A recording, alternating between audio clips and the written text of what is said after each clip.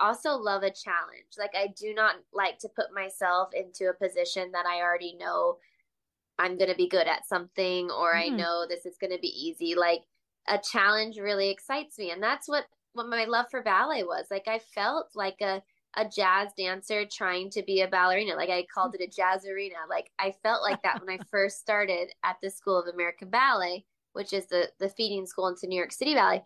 But I was so determined and I was like, no, I'm gonna work so hard and I'm going to become a ballerina and not have people think like, oh, who's this jazz dancer that's trying to do ballet? And I think that that's why I became a ballerina because it wasn't the easiest thing for me.